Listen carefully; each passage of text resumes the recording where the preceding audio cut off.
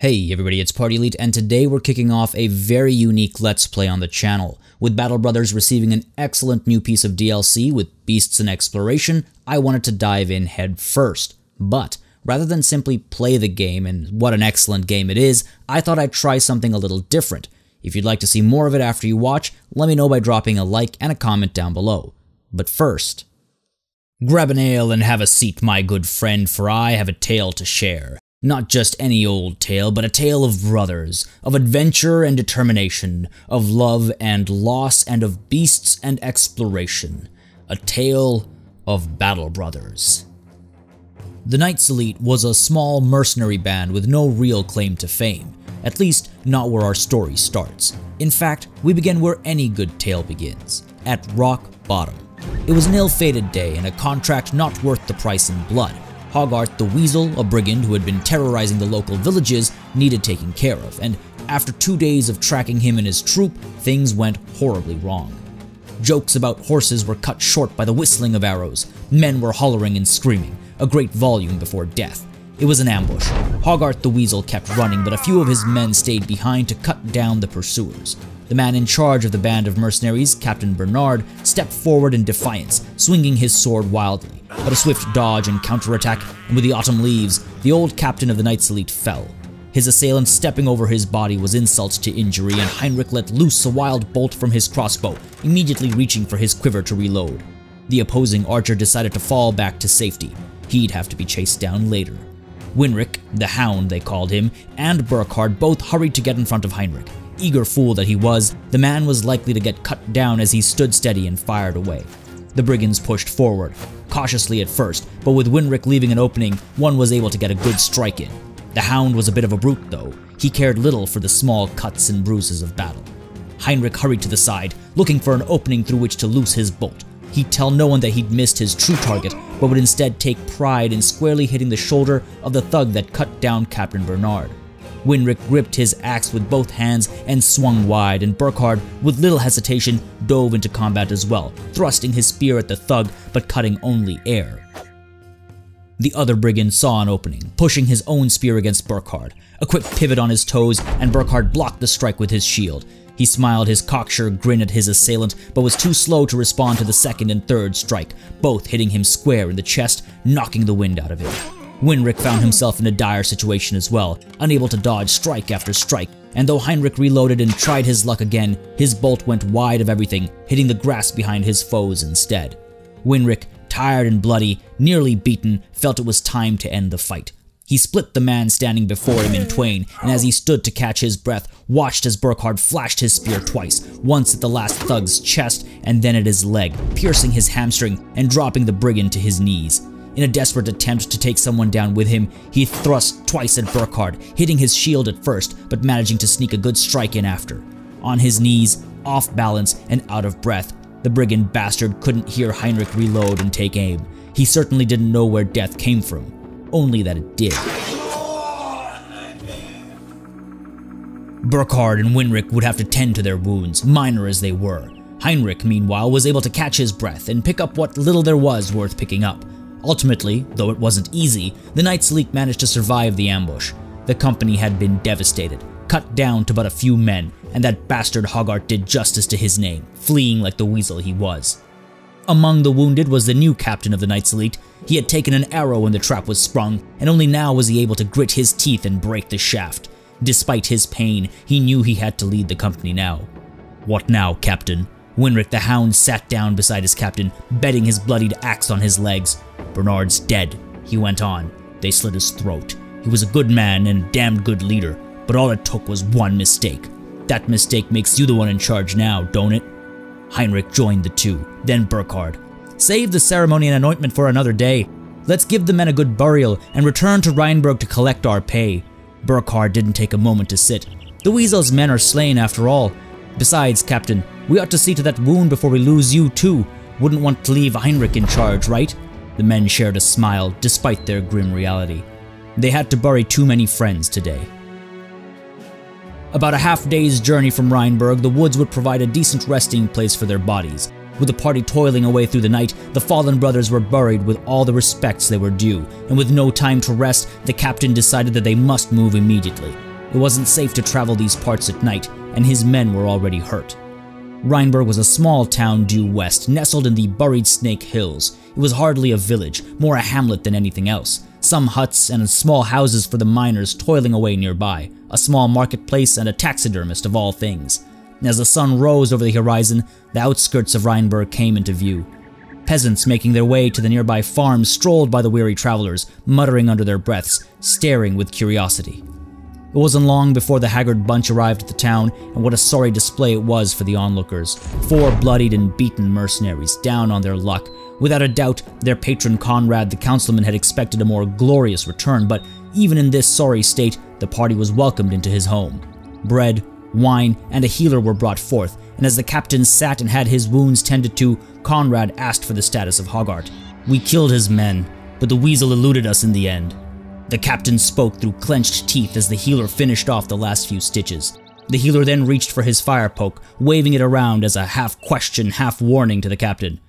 With a nod from him, the fire poke was pushed against the wound to cauterize it, and after a moment of immense pain, there was wine to alleviate it. "You did well, sellsword," Conrad spoke as he handed the goblet over.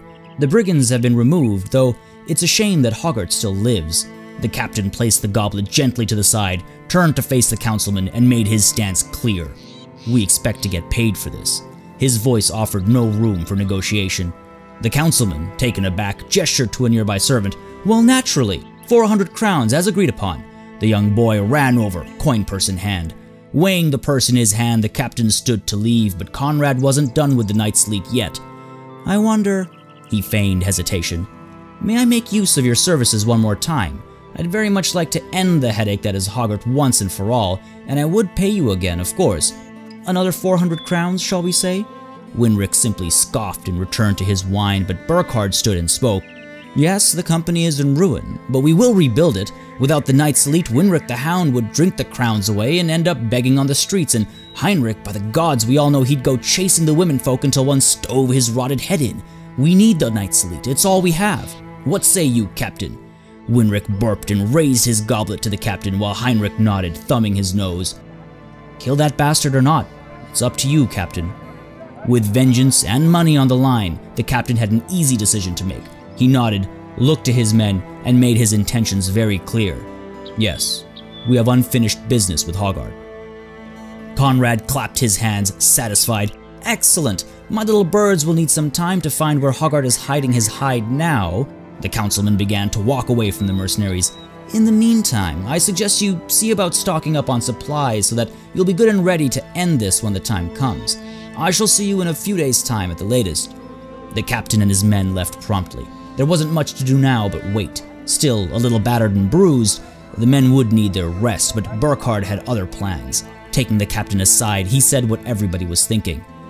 "We need more men, Captain. I know I gave a big speech back there, but bravado won't do shite.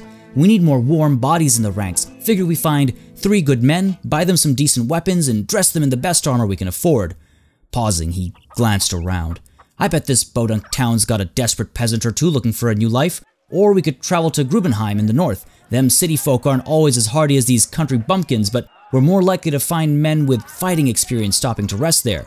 The captain nodded. "Aye, that's what we'll do." Leaving Rheinberg right away would be a foolish move. A mining town was bound to have a strong-armed man or two willing to risk life and limb for loot and adventure. There was a sorry lot drinking and resting in the sun, most likely looking for a change of pace in life, some likely looking for a change of pace for the day. A miner and a mason caught the captain's eye at first, but a man off to the side wearing more armor than any of the others was of particular interest. Wiggled, he called himself. He wouldn't come cheaply, but as a grave robber run off by a mob, the man was somewhat desperately in search for a new vocation. He also claimed the potentially Spartan life of a mercenary bothered him none. An easy hire. The only other man of note was Bertwin. He wasn't particularly special until he introduced himself as Bertwin Orkbane. With a name like that, he'd likely be a good ally on the battlefield, and though he was a grave robber as well, the captain had faith enough that this man was truly an enemy of the Greenskins. Though Bertwin did seem to be a little short-sighted, which had the entire band of brothers wondering if he was Bertwin Orkbane or perhaps Bertwin Treebane. With nobody else of interest among the lot, the brothers marched over to the nearby marketplace in search of whatever weapons and armor might be used to arm their new compatriots. A pitchfork for Wigan and a hatchet and wooden shield for Orkbane.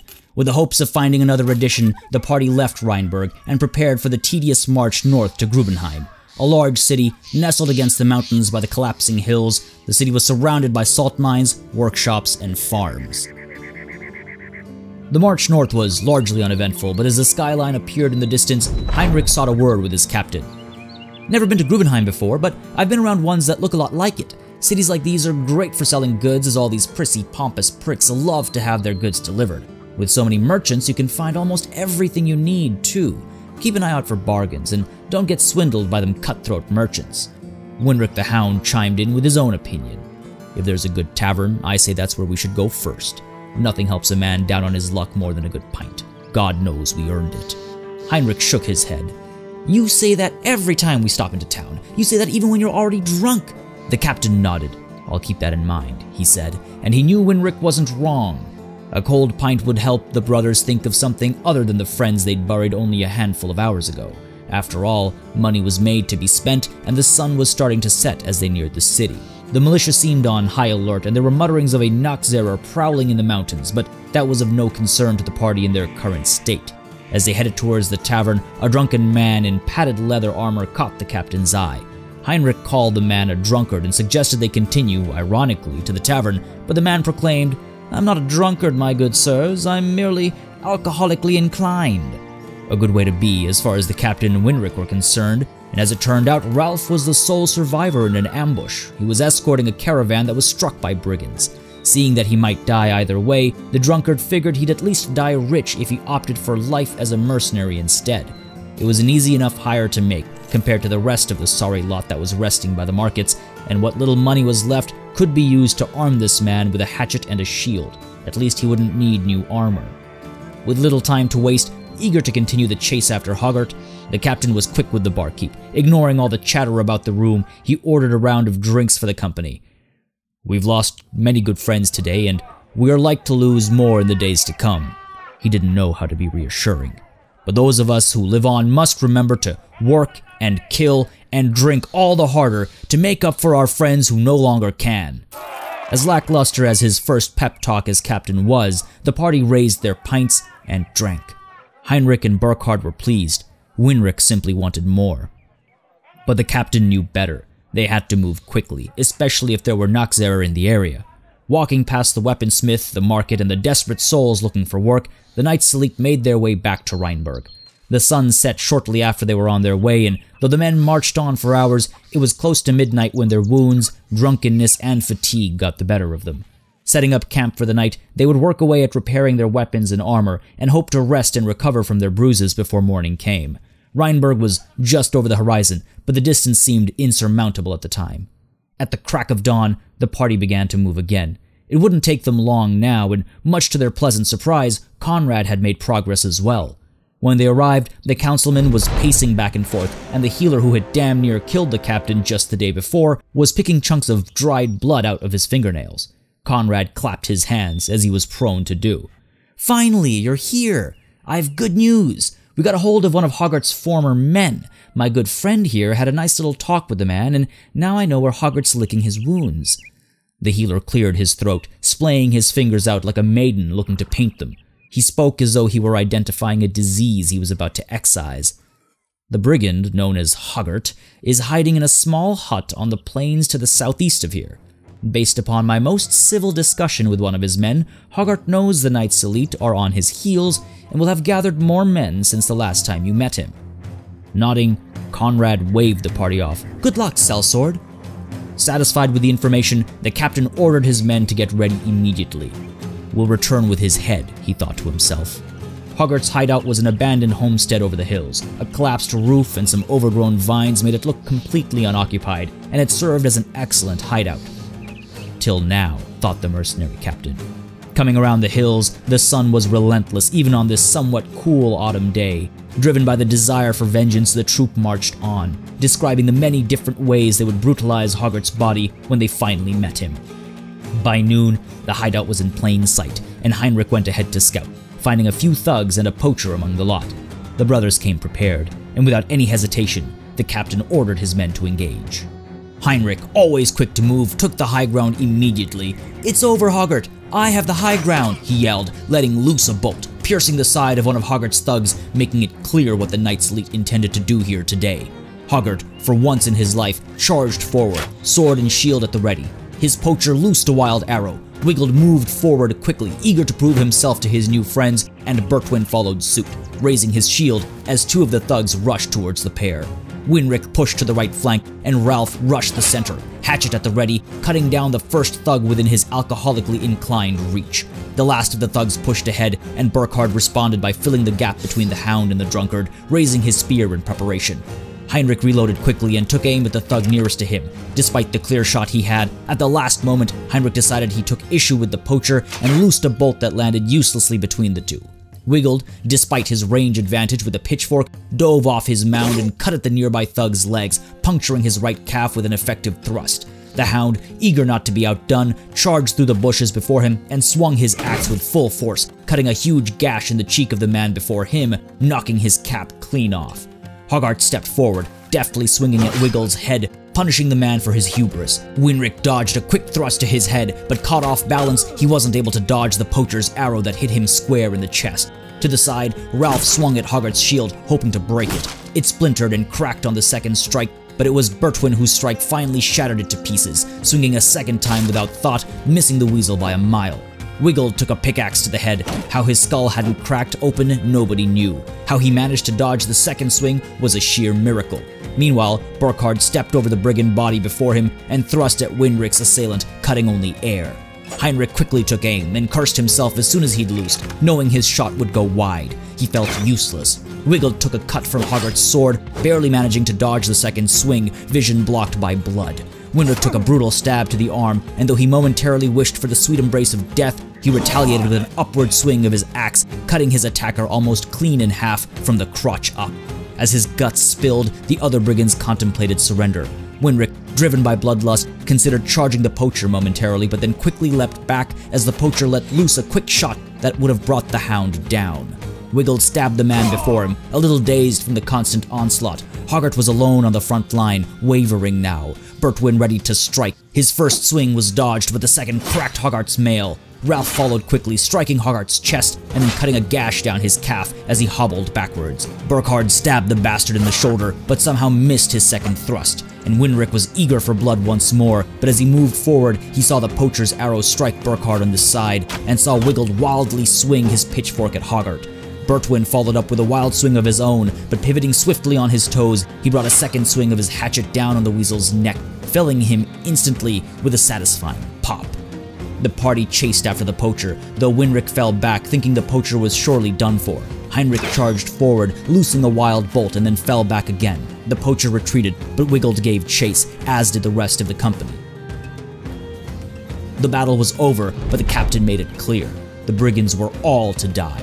And so the men gave chase, Winrick included, hobbling as he was. Heinrich reloaded when he could, following his brothers forward. The charge went well, and Wiggled, eager as he had been to prove himself, finally had the poacher cornered. Running forward in leaps and bounds, he barely saw the poacher put away his bow and pull out the club with which he took a crack to the ribs. Burkhard closed the gap just behind Wiggled, and the rest of the brothers moved closer too. Wiggled dodged two swift blows of the poacher's club and retaliated with a great stab into the brigand's shoulder. Ralph pushed up around his friends to gain the high ground, and with a great heave brought his hatchet down on the poacher, bringing the battle to a bloody end. They'd all performed admirably, brothers new and old. Wiggled had taken the bulk of the hurt, but Winrick had to hold his arm closed where the cut had cleft his skin, a pain that would be dulled by copious amounts of drinking later. As most of the party took a moment to rest on the bloodied field, the unharmed Heinrich and Ralph went about collecting what could be collected: gold, weapons, food, and tools. A decent haul. The best part of the haul would be the weasel's head. Hoggart lay in a pool of his own blood, skewered in a grotesque and panicked pose. He hadn't weaseled his way out of this one. The captain, with great pride, put his boot on the corpse and announced, "For the company, for all the men who have fallen." Heinrich spat on the brigand's bloodied head. "Let's take this bastard's head and get back to Rheinberg." Cutting through the buried Snake Hills, the party was eager to return to Rheinberg that night. Drinks were in order, and some rest would go a long way. Just as the sun set, the company arrived, victorious, heads held much higher this time. The Knights Elite were perhaps not as large as they once were, but they were still a force to be reckoned with. Hogarth learned that in his final moments. Conrad was able to recognize the severed head easily enough, and the healer seemed to approve of the work done here as well. "Servants," Conrad yelled, "pay this man his money." Leaving with coin in hand, the captain took a moment to celebrate what had just come to pass. "As long as there is blood coursing through our veins, as long as we can hold sword and shield, there shall stand our company. All through the realm people will know the Knights Elite." The men cheered, and Burkhard put a hand on the captain's shoulder. "You did well, Captain." The reassurance meant a great deal. "No matter where you lead us, the men will follow you as brothers in battle." And that meant a great deal more. Heinrich purchased for himself a new bow and arrows to go with it, and while Winric tended to his wounds, he could tell his brutal experience left him a more capable fighter. A big brute of a warrior, each battle only made him stronger, as is said about things that don't kill a man. While some of the others gathered supplies, the captain went to speak with the councilman in search of more work. As luck would have it, there was work to be found. Conrad was seated when the captain walked in. He was pointing at a bird perched upon a nearby windowsill. "I wonder if that's how they got in. The brigands, I mean. I think they must have snuck through a window and then snuck right back out. That's how they got away with my demonic statuette." The man rose and stalked his way over to the bird. He crouched, as if readying to pounce on the bird, but the creature scattered before the man could so much as flinch. "Damn!" He returned to his chair, wiping his hands as if he'd worked up a sweat during his attempted avian ambush. "My task is simple, Sellsword. Bring my property back to me. Kill the brigands too, if you wouldn't mind." "Let's talk pay." The captain was intrigued. Gesticulating with his hands, pointing at his fingers as if counting something, though it meant nothing to the captain, Conrad began. "Judging from experience, this is good payment for the task. You're to receive 310 crowns when the contract is done." Considering a very similar task just netted the company 800 crowns in 2 separate payments, the captain pushed. "We need to be paid more for this." Conrad raised his hand. "No, this is my final offer. You are to receive 310 crowns when the contract is done." Begrudgingly, but out of desperation, the captain accepted the terms. The pay would barely cover the cost of supplies, but if spent judiciously, it may be worth it. There were tracks that could be followed, headed west. The Knights Elite were to follow them and retrieve the demonic statuette. A simple enough task. The captain contemplated bringing more men into the fold. It was slim pickings, but considering the state his men were in, especially Winric, it would be a good idea to bring another man at least on board. Grimold, the miner with the annoying tendency to point out the importance of miners, would have to do. With some better armor, he'd be decent enough for now. With that, it was time to seek a place to rest for the night. With the sun rising on a new day and the company readying to leave, the captain gathered his men. Kicking Wiggle awake and telling Grimold to finish scraping away the hairs on his neck later, it had finally truly dawned on him that he was in charge now, and the first order of business was to let the realm know that the Knights Elite were still in business. As the sun rose, lighting his face with a warm, basking glow, he spoke. "We shall get the company's strength back to 12 men. It will make us a formidable force again and will allow us to take on more profitable work." The men nodded in agreement. "Aye, Captain," Heinrich yelled out. The rest of the men followed suit. "Aye," they all yelled, "as brothers!" And as brothers, the company moved. The tracks headed west were still fresh, and there was little time to waste. Heinrich was scouting ahead, as he always did, and as the party left the road behind, Heinrich began complaining of a distant but strong stench. Something wasn't right, he said. He peered into the woods by the Heartsong's range and swore he saw something pushing through the trees. It wasn't long before... "Naxera! Naxera! Back to Rheinberg!" Heinrich yelled, sprinting down the hill from where he saw the foul beast approaching. The party was in no condition to fight such a terrifying fiend. Burkhard tried to help Winric, who still had his arm held together by cloth. Wiggled was exhausted and battered, armor was still dented, blades were still dull. The Knights Elite fled. They fled as fast as they could. They took the road as far back as possible. Not wanting to attract the beast to the town, they turned to the hills. The beast gave chase. Glancing back occasionally, the captain could smell death and doom approaching, closing the gap. Finally, he knew there was no point in fleeing. The Knights Elite would stand. The Knights Elite would fight.